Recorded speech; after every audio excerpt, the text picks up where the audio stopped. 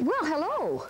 I'm just a minute. I'll be right with you. I just want to finish reading my horoscope. You don't mind, do you?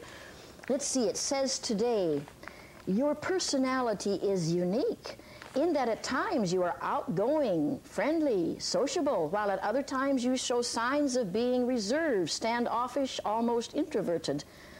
You have an independent streak and are skeptical of others who are unthinking and dogmatic in their approach. You are open to suggestion, but usually you like to do things your way. You believe it is unwise to be too frank in dealing with others. You prefer a certain amount of change and variety and become frustrated when hemmed in by restriction and excessive limitations. My, that does sound like me, doesn't it? You have a good personality as a whole, but you need to compensate for the few areas where you are somewhat weak. You have a number of abilities you are not fully using, and this failure to employ your capabilities is sometimes a source of frustration. You possess a strong need to be accepted, and you thrive on praise and the expressed approval of your friends. Well, if that doesn't sound like me, I don't know what is. This is my horoscope for today. I have to read it every morning, you know, to find out what's going on in my life. Is that you? Do you pick up your newspaper in the morning or at night and you say, I wonder what my horoscope says? I wonder how many people today read their horoscope as a daily thing. In other words, it's something that they participate in religiously. You don't do that, do you? No, I didn't think you did. Well, we're just going to talk then to those who do this, to find out why they do it, and to find out that if it is a good thing to do.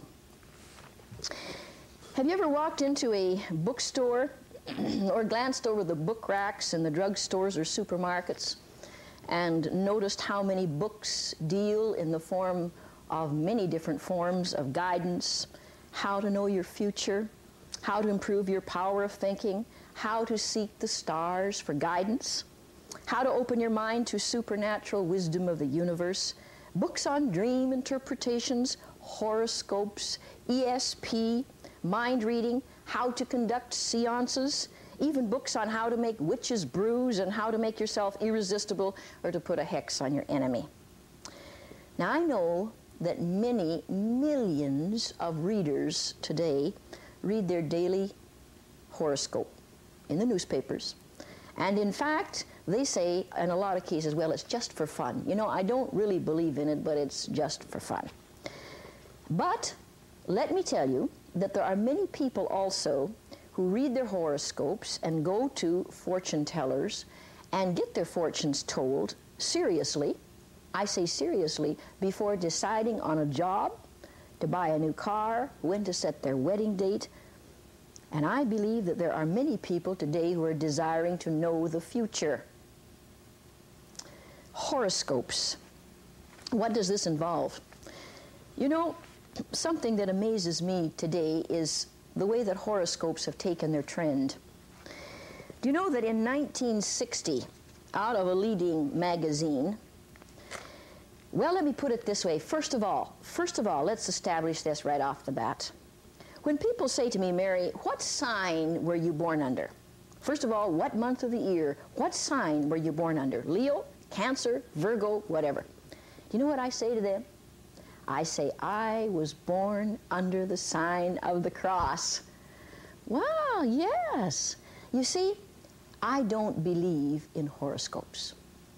Now you know where I stand, don't you? And I'm going to tell you why I don't believe in them. But let's just go back for a minute. 1960, my horoscope read this. This is an extremely important year. You are far more in tune with what you actually want and the means by which you can get the goodwill of relatives and neighbors and all close business and personal companions by thinking more in terms of their basic goals, etc. Okay? 1960. That was my horoscope. Now, let's see what my horoscope was in 1974. Oh, the horoscope changes really in a very marked way, the type of readings that one gets.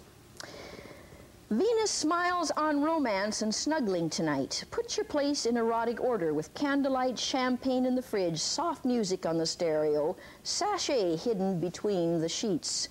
An up day, ego soars, body radiates health and energy. Have a ball. Lunar aspects act as magnets, encouraging outrageous flirting and sexual turn-ons throughout the day. Neptune and Pluto provide a drunken atmosphere, though no liquor has been consumed. Listen to loud music to exorcise mischievous mental demons. You know, after reading that, I'm a little bit concerned from the same magazine of reading what my horoscope is today. We've been talking back regarding the different things regarding spiritual possession, spirit control, the discussion of discerning of spirits. And you say, well, Mary, what has horoscopes got to do with evil spirits?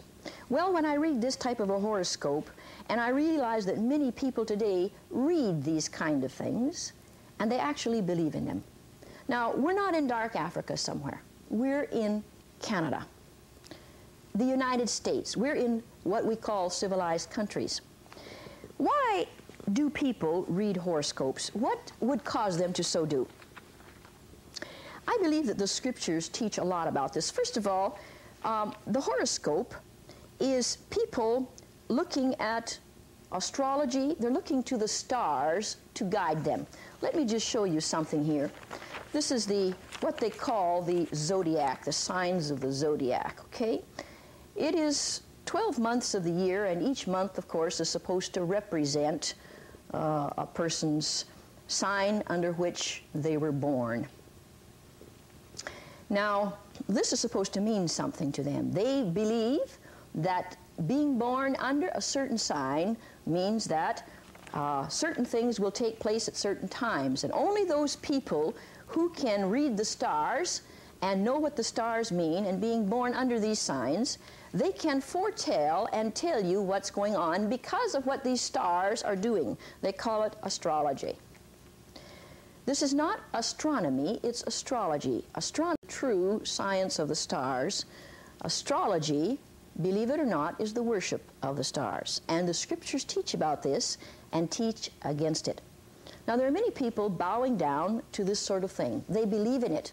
They really, honestly, and truly believe that there is an ability for these stars and the place where they are in the heavens to be able to tell you what is going to happen in your life. I want to take a look and see what the scriptures say regarding things like this. And I believe that with the sick world, the economy, the way things are in the world today, overpopulation, rapidly dwindling food supplies, the threat of nuclear war, crime at an all-time high, and men are desperate to learn the future, I believe that this is probably one of the reasons that people turn to the reading of horoscopes and the reading of the stars, because they're wanting to know what's going to happen on the face of the earth. They're afraid. And so they believe then that they will be able to know and have comfort in these things. And when they read nice little horoscopes saying that everything's going to be okay today, they feel comforted by this. Of course, I have to ask myself where the Christians are today and what is happening in the world that the people of God are not turning to the Lord to find the answers and the peace of mind that they need. Unbelievably, of course, the so-called information is readily available in the media, supposedly dedicated to telling only the truth, which is today's newspaper. And when people take their newspapers and actually religiously read their newspapers every day to read their horoscope, they literally believe that that horoscope is going to give them something to tell them about what's going to happen that day. Where did they originate? I would say that about 600 BC, the Chaldeans, who were proficient in the science of economy, and the motivating force behind their keen interest in astronomy was religion, believe it or not. People are religious there is something inside of people that need to worship because we're made spiritual beings. And back in the scriptures, let's just take our Bibles here at this point, and I want to just read here from Deuteronomy chapter 4 and also verse 15 and verse 19. And it says, "Take ye therefore good heed unto yourselves, for you saw no manner of similitude on the day that the Lord spoke unto you in Horeb out of the midst of the fire, lest you corrupt yourselves, and make you a graven image, the similitude of any figure, the likeness of male or female." And go down to verse 19. "And lest thou lift up thine eyes unto the heaven, and when thou seest the sun and the moon and the stars, even all the host of heaven, should be driven to worship them and serve them, which the Lord thy God hath divided unto all nations under the whole heaven." You see, when people believe that the stars can tell them their life story, can tell them what's going to happen in the future, that's what they believe. They lift up their eyes to the stars and they say, "Listen, I believe that you are going to tell me what is going to take place." Now, one of you right now is thinking, well, didn't God make the stars? And so if God made the stars, why can't he tell me by way of the stars? This does not seem to be the way that God moves. We know that God made the stars. He created the universe. But God speaks to us by way of his Spirit. And when we are led by his Spirit and we move and we worship God, that is one thing. But when we worship the stars, that is quite another. The zodiac and these signs are really an imaginary belt in the heavens that extend for 8 degrees on either side of the apparent path of the sun. It also includes the paths of the moon and the principal planets. The belt is divided into 12 equal parts, which are named for a different constellation and comprise the signs of the zodiac. Now, many people, of course, believe in these signs and believe that as they receive information by way of these people who can tell futures and can read horoscopes and give you this information, they believe now that they've got this kind of knowledge.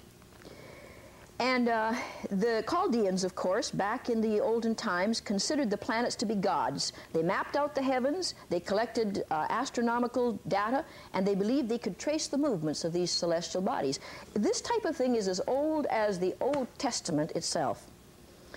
And we also find then that, incredible as it may seem, millions of Americans base important life decisions on what their horoscopes read for the day. I have been reading some articles, and I'm just sharing some different things with you here, some very up-to-date information. Some of these articles appearing in Time, National Observer, New York Times, Sunday Magazine, and so on, and naming others too. These journalists estimate that there are at least 10,000 astrologers in the United States. Now, that is several years ago. I don't have the exact up-to-date figure. I've been trying to find out just how many it is. But you can imagine 10,000 astrologers, and out of 1,200 daily newspapers in America publishing horoscope columns, compared with only 100 20 years ago. I believe that the nation has become obsessed with astrology. Now, they also say this, that a stable society, and in a stable society where concrete religious values provide necessary answers to the great questions of life regarding, let's say, death, man's fate, and so on, that when stability is upset, persons experience a sense of loss. And in this peculiar state of receptivity, they turn desperately about looking for new answers. Now, we know the state of the world today. We know that it is in a state of chaos. And many people today are desiring to know truth. So, we feel here that in the Western world, of course, that it seems to be okay. It seems to be the in thing. People who are in the know, people who are in the movies, all of the people in high limelight, let's say, look to the stars, and everybody goes around wearing their little sign of the zodiac. People go and buy them in the stores continually. not only as little charms, but they wear them on their body in the form of necklaces and so on. Now, we are going to be talking about Africa and the way that people carry charms on themselves as a symbol that their God is real and that they're worshiping their gods, and that they have got control over society and over life itself. And people today are wearing these types of charms, and they are literally believing that as long as they wear these charms, this is going to be a safeguard for them. Most people who call themselves Christians have only given what we call a mental assent to the stories in the Bible. And I think that particularly where Christians are concerned, if they are delving into the signs of the zodiac and into horoscopes to try to find their faith and to try to find peace of mind, that they have never really had an in-depth meeting with the Lord. If they did, I believe that they would no longer have these types of practices. Now, you say, well, don't Christians want to know what's going to happen in the future? I believe that man has always desired to have some type of superhuman guidance, and this in itself is not wrong, because God has provided for the instruction of His people. But what about those who attempt to read their destiny in the stars? Now, I want to also see a couple of other verses of Scripture, and we're going to turn to Deuteronomy chapter 18, verses 9 to 12. And this is where it says here that when thou art come into the land which the Lord thy God giveth thee, thou shalt not learn to do after the abomination of those nations. There shall not be found among you anyone that makes his son or daughter to pass through the fire, or that uses divination, or an observer of the times, which is fortune-telling and astrology, and also an enchanter goes into this type of thing too. And it goes on to talk about the charmers, the consulter with familiar spirits. All of these that do these things are an abomination unto the Lord, and because of these abominations, the Lord thy God doth drive them out before thee. Thou shalt be perfect with the Lord thy God. He note please, that these things are something that God was not pleased with in the Old Testament, and neither is it a good thing today, because these are still things that people bow down to worship. We want to look at 2 Kings chapter 7, verses 15 to 17, and I'm going to read from the Living Bible here. They rejected the laws and the covenant which he had made with their ancestors, and despised all their warnings. In their foolishness they worshipped heathen idols, despite the Lord's stern warnings. They defied all the commandments of the Lord their God, and made 2 calves from molten gold. They made detestable, shameful idols, and worshipped Baal, the sun, the moon, and the stars. They even burned their own sons and daughters on the altars of Molech. They consulted fortune tellers and used magic and sold themselves to evil. So the Lord was very angry. Now, we look at what has taken place in the history of the nation and the world. Do you know that in a certain city that they had decided to set up what they called a horoscope, initiated in a large eastern city in the United States? For each of the 12 signs of the zodiac, there was a different telephone number and a new reading in each day at 7 p.m. Within only 3 weeks, the service had logged 60,000 calls a day without any benefit of any previous advertising.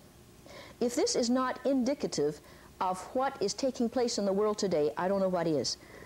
And I believe that if we would, particularly as believers, let's say pull our socks up and begin to manifest the power of God, and begin to bring the blessing of God by the way of spiritual gifts, by the way of prophecy, by the way of all of the other gifts of the Spirit, and the power gifts of the Spirit, and let people know that God is the God of all gods, and that we don't have to worship the stars and the sun and the moon, and we don't have to go and get our fortunes told, we don't have to have our horoscopes read, but rather that we can go to the Word of God, and God will lead us moment by moment and day by day. And that He will indeed give us the peace of heart and the peace of mind that we're looking for. Look, I'd like you just to search your own heart now. Why do you read the horoscope? I mean, really, why do you? Is it just for fun? And I find that the enemy has a way of coming in and trying to say us, oh, it's just for fun. But the more we do it, the more we want to do it. Now look, as we come into even a new year, whatever new situation you come into, let's trust God more fully for the next year, shall we? Let's believe God that He is going to move in such a wonderful way that we will no longer have to trust in horoscopes, but trust in the Lord our God, and He will show us the way we shall go, and we shall be comforted. God bless you. Come back next time, won't you?